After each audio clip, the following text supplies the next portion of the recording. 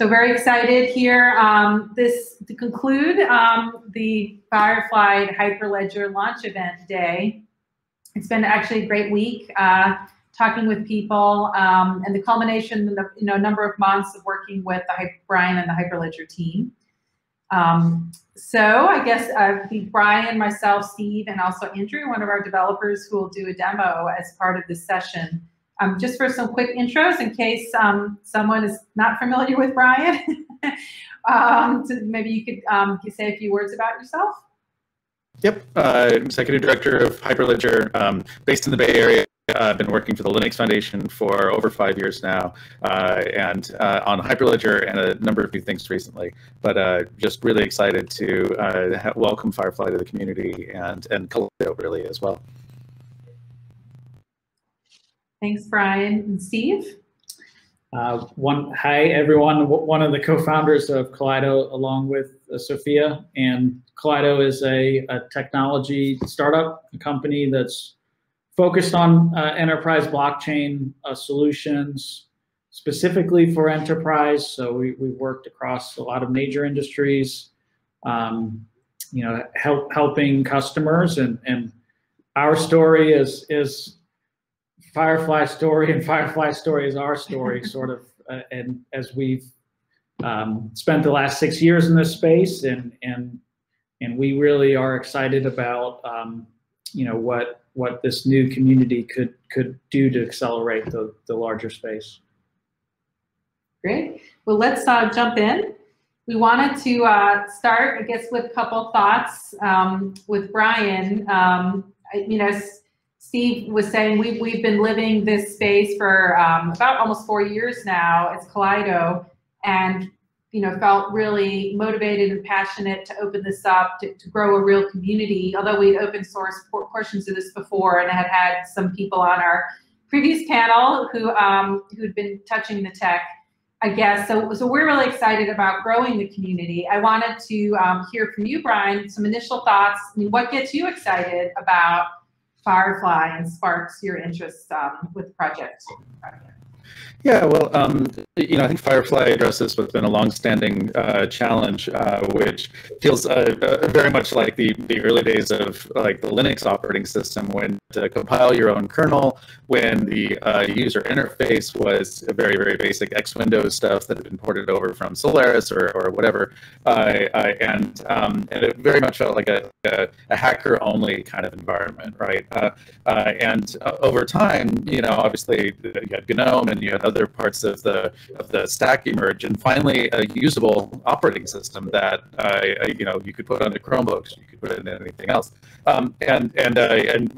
we had a couple of early projects that tried to build the bridge between the low-level plumbing and the developer-friendly kind of environment, things like Composer, which I know you're all familiar with, and Composer really was best as like a design tool, a design thinking tool, but people wanted to use it to build and manage their production systems. So that was always a challenge, and that was one reason I think the Composer team themselves decided to pull back on the project, and there wasn't the right approach to a high-level tool to be able to build and manage apps that balance this on-chain, off-chain kind of thing. So the prospect of now having a tool again that makes it easy to build, and one that has the benefit of being able to work across multiple ledgers, which matches very neatly our objective since the beginning at Hyperledger, which was to say, there's Fabric, and it's really market-leading and has all this power and complexity. It's like a gigantic chainsaw, right?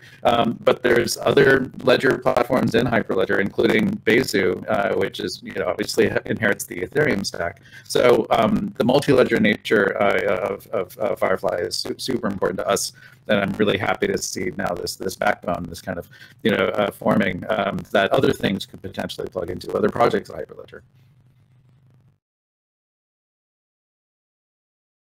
That led into a second question I wanted to ask, just about the Hyperledger greenhouse. And you have, a collection of code bases that are really focused on enterprise blockchain communities. You mentioned Besu and Fabric. I mean, how do you feel FireFly, there's a multi-protocol aspect of it, and more broadly, how do you see FireFly relating to other communities in Hyperledger and the other code bases? Good question. Well, I'm happy to see that there is now Fabric support, even though it's just beginning, right?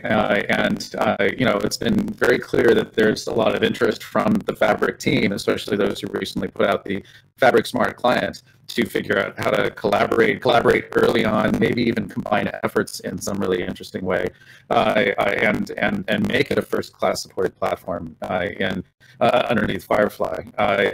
And in addition, obviously, I'm hoping Bezu and the community around that rallies in a similar way. But some of the other projects might be interesting too. Like, it'd be interesting to see if there was a common design pattern or paradigm for doing cross-chain interoperability, where being able to adopt the primitives being built inside of Cactus might be something interesting to slot into there. Also, would be interesting to see if there were cryptographic primitives that were recurring in the design of you know, FireFly-based apps that meant pulling in Ursa, which is a library of cryptographic primitives, would be really useful too. So I actually think there's potential to collaborate with probably all of the different projects in Hyperledger and have them fit into this kind of framing. Because I think very few of them were designed primarily with like making life very, very easy for the first-time developers, for the early developers, the people who really focus on the business tier. And I think this is a nice path to being able to get there.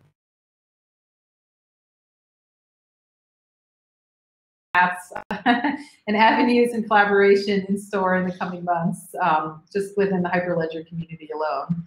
And then more broadly, there's other tech where, you know, open source communities like Node-RED and others that have already you know, communicated with us. So we're excited to see that grow. I guess last question I was going to ask you, just as you as people, you know, come out of today, the FireFly Hyperledger Day, what do you think they should keep an eye out for, or what sort of activities would you recommend or invite them to?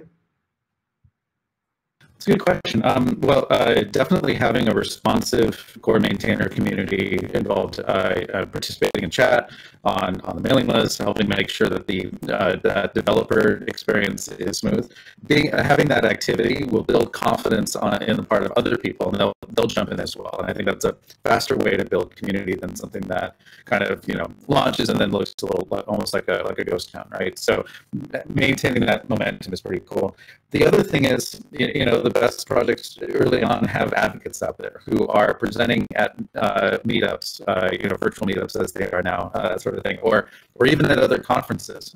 You know, the Linux Foundation produces over 100 different conferences a year, and like the upcoming Open Source Summit in September in Seattle, which will be a hybrid virtual real one. But all over the world, and once we reopen again, most of those will go back to being face-to-face. So presenting at those, getting out there, writing posts for Medium or for other sorts of like channels, tweeting about updates. You know, those are all things obviously we at Hyperledger want to help the project do, and do with a Hyperledger voice and through the channels we've set up.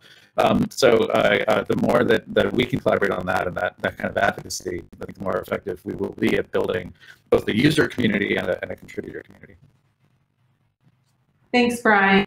Yeah, we have our eyes on OSCON, so we're going to submit some sessions for that. And I've been in talks with Ryan, David, and others about that, but that's great advice. Well, thanks again, Brian, for your support, getting, you know, ahead of this week and here with us today to launch sort of an invitation to the community to join.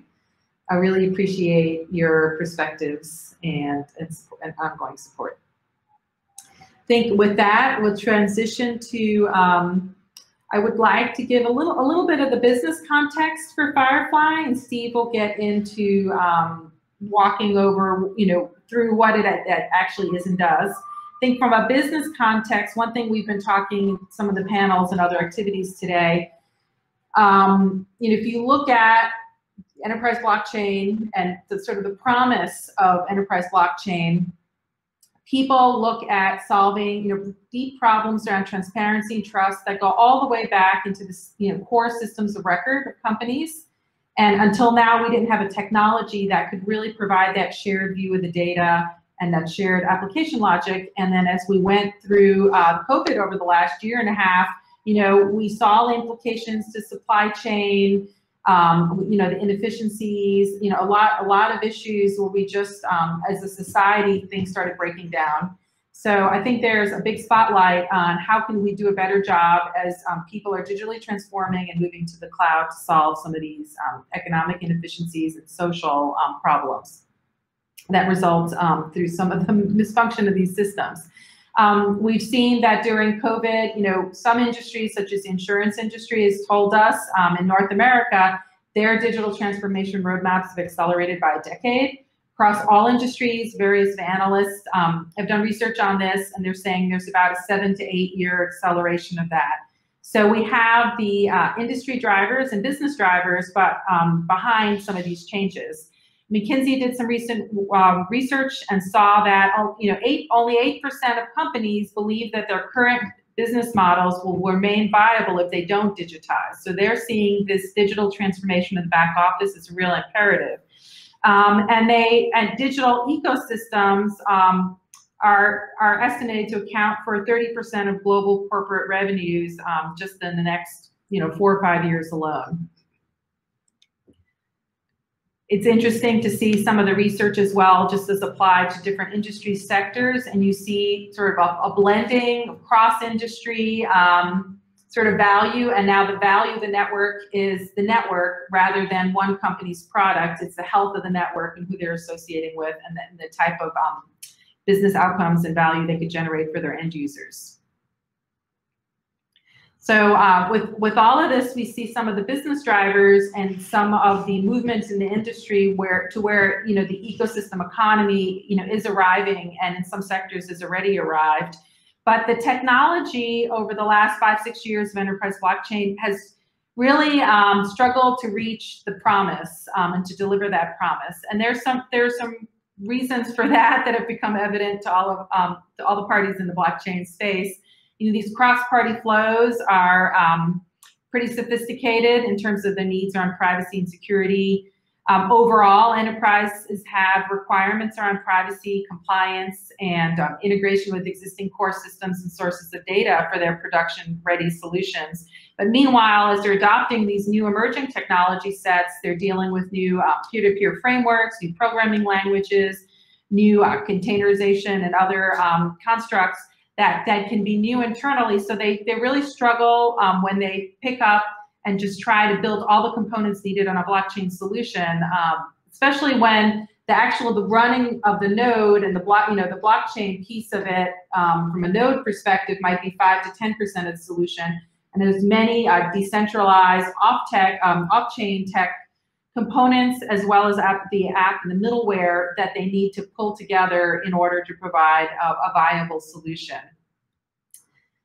So basically, they think the job initially is writing some smart contracts, starting a blockchain node, building a web app, and then just deploying. So a couple of components, a few months, 4 to 6 months maybe to do that. What the job really becomes is like looking at sort of the architecture and design and how do you actually use blockchain, and then getting into looking at the architecture and design of all the different off-chain pieces so that the apps can talk to each other. You're exchanging, documents, private documents between parties, solving problems that are needed for the solution, but it's much beyond just running the node or writing a smart contract. And then struggling to code to the blockchain APIs and the different protocols or different levels of sophistication and ease of use around that aspect. So it's a blocker for traditional enterprise developers who are looking for RESTful APIs. So then, they come to the realization deployment can be pretty far off, and it's really more like 40 components. And it could be 2 to 4 years to get into production with some of these ambitious projects that get announced with big fanfare, and then they run into the reality of what it really looks like to build one of these solutions. So what should the job be? We believe it should be modeling the assets and the data, defining the process orchestration, workflows, coding to simple APIs, and clicking deploy. So one platform, and now something that took years could be done in weeks.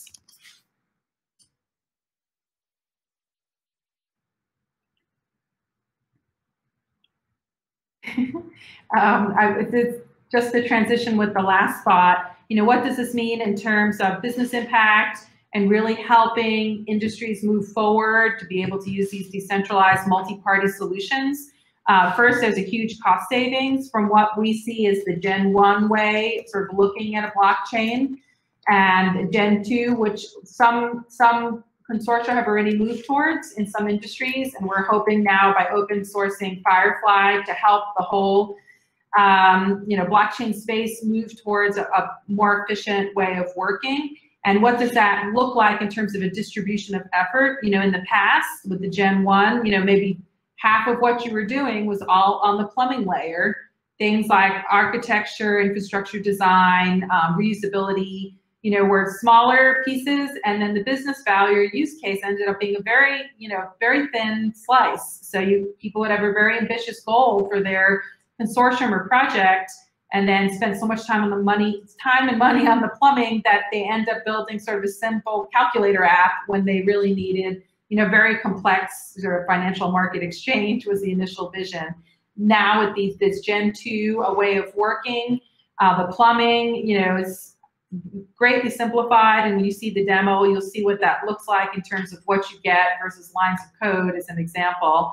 A lot of the design is sort of baked in, so that bringing in the commodity type pieces of architecture and with the off-chain decentralized new components along with the blockchain, you don't need to have a PhD to do all of this. So really democratizing access to building blockchain solutions to all of the enterprise developers out there, and then really getting to the business value now being the majority of what you're doing and able to deliver to clients, companies, and consumers. So with that, I think I'm going to hand the baton over to Steve, who's going to talk a bit more about FireFly. All right, thanks, Sophia. And I think FireFly setting out it's an ambitious goal for a project to really take a half step back and look at that graph and say, okay, something's off here. If you're really spending most of your budget on a project on plumbing, right, which we've seen over and over again, how can we invert that? Plumbing is a great candidate to build an open source community around and just solve it as an ecosystem, as a community, and sort of allow that budget to be inverted. And so what we're introducing today is FireFly, a part of the Hyperledger community coming in at the labs stage and looking to grow and advance through the community there and be incubated, is what we're calling a multi-party system. And I'm gonna come back to that term a few times over, but the idea of sort of a larger system that's a bit broader than a blockchain, but it's really focused on data flows and that cross-party flow of data. But before I get into that detail, I want to start with an analogy because we found this is really helpful. If you think about Docker, and the first time that you've used it or saw it, maybe you're younger and you just take it for granted, but some of us saw the world before Docker, where software was all over the place, and in those days your budget, your IT budget for a project was dominated by not your business application, but dealing with a lot of plumbing essentially type of operations. So Docker came along and said, hey, let's put all software into the same box. And if we do that, we can standardize networking, we can standardize security, we can standardize how we do high availability and scalability. Very hard problems, right, that you could solve once in a uniform way. And that was great for a developer running a Docker container on their laptop.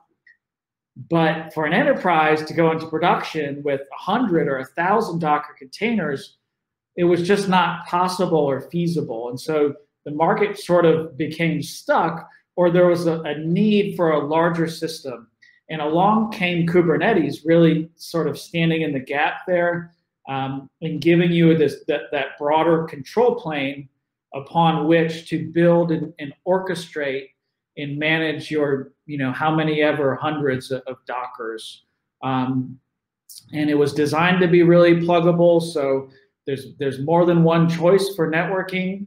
And, the cloud providers have come in and plugged in underneath, and technology providers have come along and plug in and built tools around this. And you have this larger system, this enterprise system around Docker, which importantly delivered the initial promise of Docker itself, right? The breakthrough of all software fitting in the same box. It's now achievable or consumable. How about blockchain? So if you think about blockchain, wow, when it came along, there's like, it just makes sense if you've been in the enterprise software space. If you've seen the back office of companies and the sprawling estate of hundreds of systems, if you've seen the size of business networks, hundreds, thousands of participants in a supply chain or in a financial network or in a value chain in the insurance space or whatever it is, right? And just the total amount of inefficiency, the lack of coordination, it just makes sense. However, I think it's pretty clear to say that enterprises just can't get into production. It's really hard technology to manage. And we see FireFly as coming along and providing an enterprise system. So similar to how Kubernetes was sort of a larger, pluggable, extensible control plane and system around Docker, we see FireFly as a multi-party system being a larger system where there's a blockchain still there, right? But we're also looking at all the other layers of the stack and all the plumbing that we were just talking about a minute ago that can dominate, the budget for an enterprise blockchain solution, right? All these layers in the middleware space, connecting to back office systems and securely, privately connecting across the business network, and managing member onboarding and the DevOps around shared IT assets, and on top of all of that, a workflow, right? So those sorts of things. And I think if you apply an open source lens to this, it's really interesting to observe just how much innovation has happened in the past years towards the bottom of that stack. But to date, no comprehensive open source project that's trying to really drive that simplification all the way up to the application layer and encapsulate multiple layers into a pluggable framework. And it's really just a quick review on what data flows look like inside of a decentralized business network, where each member in these dotted line circles has a full stack of its own technology, right? That stack we were just talking about, it doesn't exist once, it exists in every organization's, IT realm. And that stack needs to connect privately back office, but it also needs to connect across the business network, right? And we see multiple kinds of operations here. They're happening. Of course, there's the ledger of the blockchain itself, but almost always in an enterprise project, there's private data exchange. Usually the more private, the better. That's quite commonly is coupled with some form of broadcast as well. So it's not just one or the other. We often see both. And then having that shared ledger, building digital assets and using tokens and so on, is a really powerful programming construct. So it's all of those things together that this is the shape of the problem that you need to solve just to build and deploy one blockchain use case across a business network. This is all these lines are plumbing, right? All these rectangles in the stack are plumbing in different parts of the solution. So with that, I'd like to introduce FireFly, a multi-party system built and designed for cross-organization data flows. That's what it's about at the end of the day. Understanding decentralized architecture and the fact that all organizations are going to be running a stack. And because there are so many lines of collaboration and places for data to flow, having a very event-driven system and framework to really tie together and coordinate all the disparate systems that exist across within a business network, and also the legacy and core back office systems that exist around the business network as well. So all of that coordination is really, a business process feat of engineering. And so trying to make that part of the problem orders of magnitude simpler for a poor old developer who's just trying to get a piece of data from point A to point B often, right?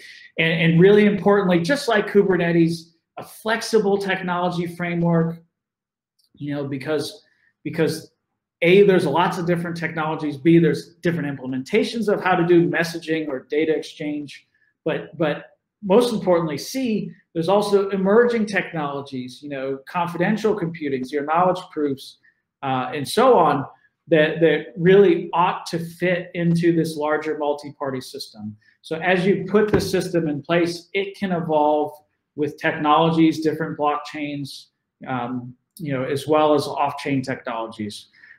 Just a quick word on the seed of the contribution. This is coming primarily from Kaleido, the initial 80,000 lines of code that are FireFly within Hyperledger now. This is our 6 years of learnings as well as 3 years of active development. So we've had these capabilities in-house as Kaleido products, but we're convinced, and we have very large customers, some of whom spoke throughout the day today, that are running on the Kaleido proprietary version of the code.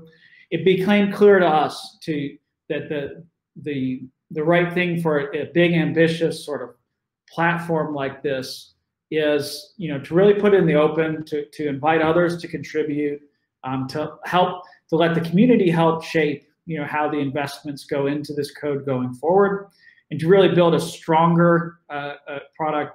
We were just talking with Brian a few minutes ago about the synergies across different Hyperledger communities, and we want to explore those going forward as sort of like an umbrella project. We sometimes have referred to Hyperledger, or excuse me, to FireFly to date, and plugging in some of those other cross-pollinations as well going forward.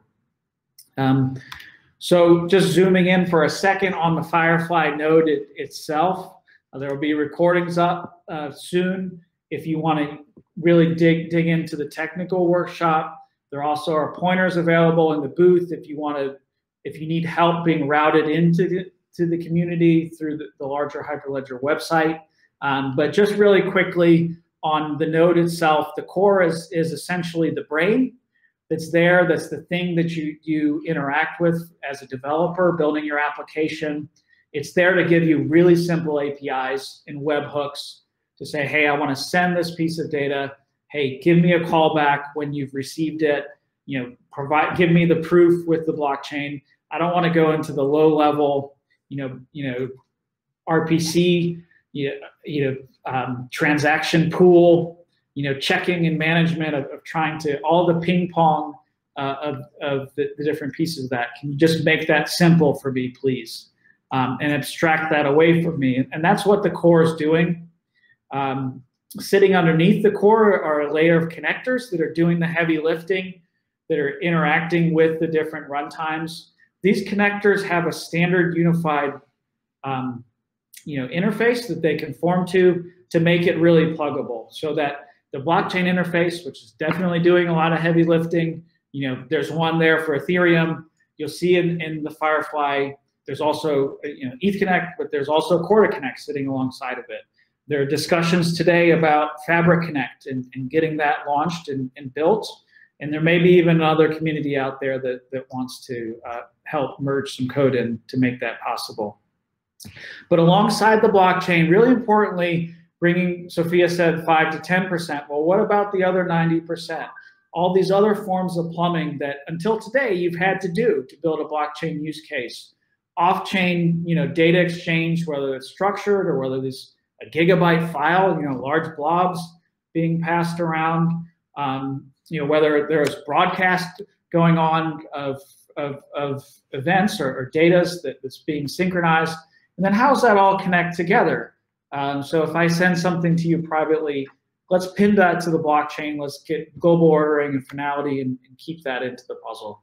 I already mentioned multi-protocol. That's really important to us to give that flexibility and choice, but also to tap into the strength of and unique attributes of some of these underlying protocols. So they're still there. That power is still available. While there are easy interfaces into them, the existing interfaces are still there. You still write, arbitrarily complex smart contracts or chain codes if that's what you desire to do, and that's there for that 5% of the time. But for the rest of the time, when you're using, what we now recognize are pretty common patterns, FireFly is there to give you simple APIs to accomplish that, almost like a database. CRUD operations are great most of the time. Occasionally, you need to write that, stored procedure with a bunch of data wrangling inside of it. And so that we see that similarity there. FireFly is ready for enterprise. It is an active code base, but it is designed for enterprise use. You know that, and you understand that with the Hyperledger community and the licensing that it implies, as well as the open governance that it brings.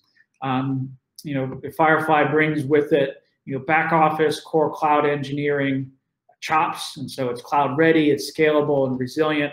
And I've already mentioned why being highly pluggable is important for this project as well. So your blockchain runs better with FireFly.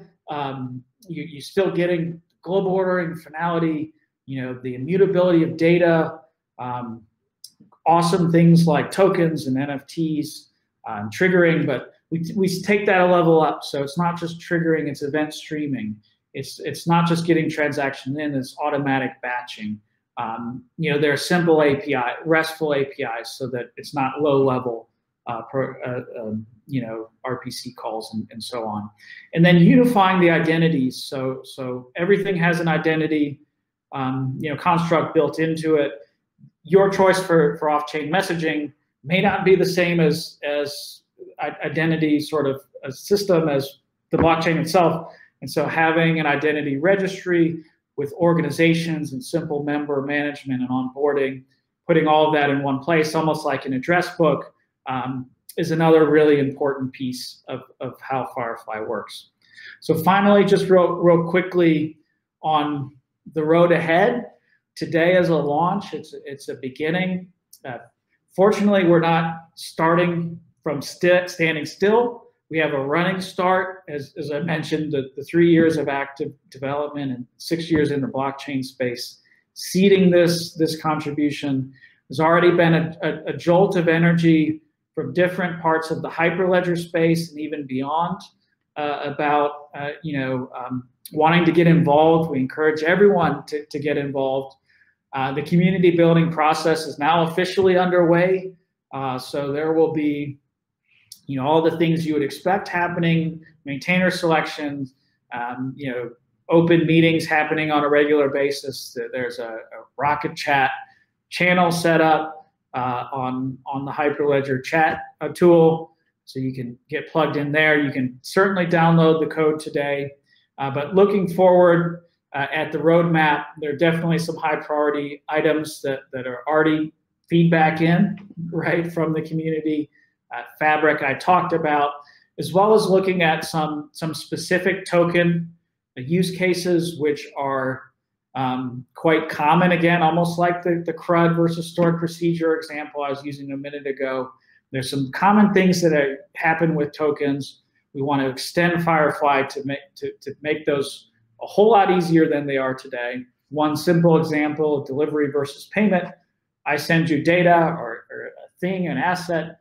I want tokens back, value tokens back in exchange, right? So how do you make that happen atomically? There are common ways to do that. So those sorts of things are the FireFly community is already active on, and if you're interested in those things, do plug in. And then finally, all this trending towards a 1.0 release. We envision and we hope that that's later this year, towards the end of the year, something hardened, scale tested, ready, security audited, and so on. And so, stay tuned for how all that evolves and get involved. And so with that, what I'm going to do is actually transition over and stop my share here and let invite Andrew from the team to come in.